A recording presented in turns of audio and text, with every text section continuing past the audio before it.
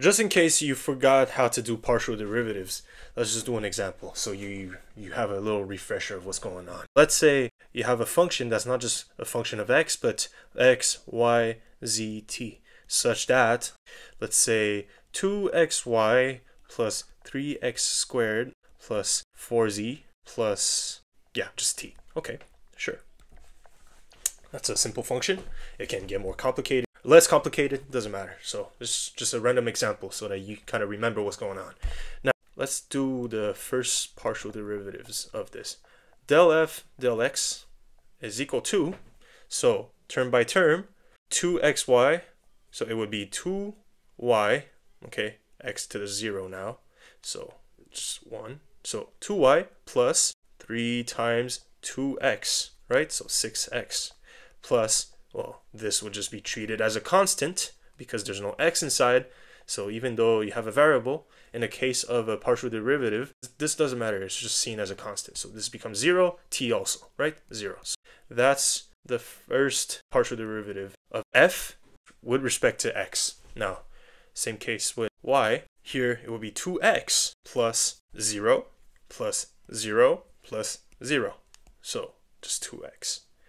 Now, partial derivative of f with respect to z this time, it's going to be, treat this as a constant, 0, 0, 4, 0.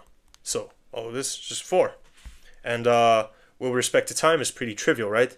It's going to treat this as 0, 0, 0, and then just t. So that would just be 1. So del f del t is equal to 1.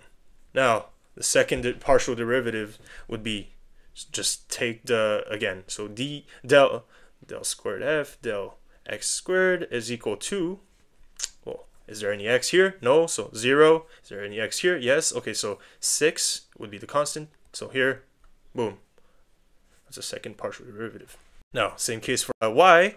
Let's do this. Well, there's no y here, so it's just going to be, another notation we could do is just f, okay, y, y, 0. Okay, here f, z, z, it's a constant, 0. Here too, f, t, t, 0. Okay, so here, how would you write it? It will be f, x, x, 0. And then third derivative, oh no, this is not 0 here, this is 6. Okay, third derivative here, so f, x, x, x is equal to 0. Okay, and of course here, like, it's still just going to be 0 and 0 and 0. All right, so that's what a partial derivative is. Hopefully it clarifies some things. And if you want to visualize what it means, okay, let's do this. Let's try to visualize what is a partial derivative. Since we have 4 variables, okay, we're actually in the 5D space, so it's hard for me to graph this. But let's say in the subcase where our z and t were 0, okay, and we only analyzed with respect to x and y. So in the subcase that this, okay, z and t is 0, so your f of x and y is equal to 2xy plus 3x squared, then our graph is going to look like this. Now when we're in the 3D space, and this is what the graph looks like. What does the partial derivative tell you? The first partial derivative of f with respect to x is, again, 2y plus 6x, right? And then fxx is equal to 6, and fxxx is equal to 0. So for now, let's just take care of this case, right? And it would kind of be the same principle with y, but for simplicity here, let's just do it with x.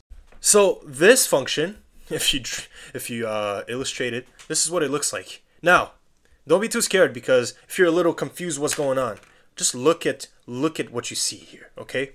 So the x-axis is here. What it's telling you is just like a more generalized kind of way to see calculus. You remember how like we in just like 2D, it was like this, and then you had some function, and then the derivative was the slope. Again, see this plane again as as like the slope of this. So what does this tell you? Well, what is the slope of this curve? This not curve, but yeah, no, this curve, this 3D curve, as you travel along x. And basically you have this is the plane kind of, and it makes sense, right? Because, well, here it's in the negative, so as you were going along here, well, you had a kind of negative thing going on, so the slope is negative. It goes down and then it goes up again. So here is basically saying it's going down until it's going up. So yeah, that is the tangent kind of plane to this curve as we travel along x.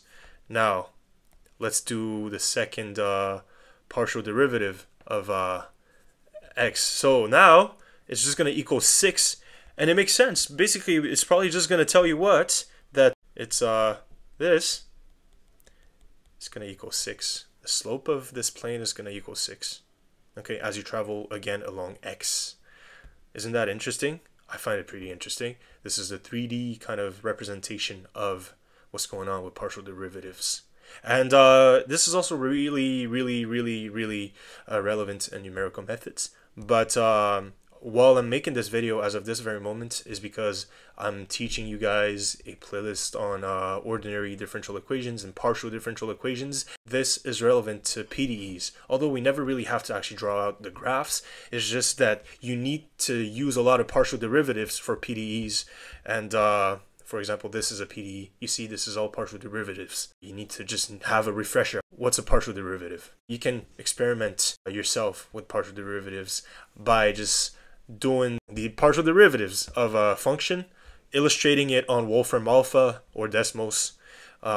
Wolfram Alpha usually illustrates the graph pretty well. You can also tell ChatGPT to give you the graph, actually. It does a Python code and it's going to show you the graph.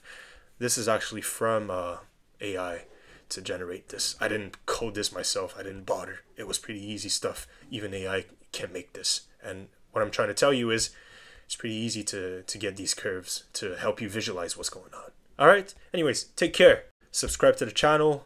Tune in for the next videos of me teaching you stuff. And if you want to support me, it's on Patreon. If you want to watch my original content for a day in the life of an engineering student series, it's on TikTok and Instagram. A lot of memes on Instagram. There's a Discord community with a lot of opportunities and resources for STEM students, engineering students, more specifically also. A lot of opportunities, cool memes, notes, resources, and a lot of good notes and resources on my Patreon too. It's all going to be in the description if you're watching this on YouTube, or if you're watching this on Instagram or TikTok, it's going to be in my bio. All the links are there. All right, take care. See you next time.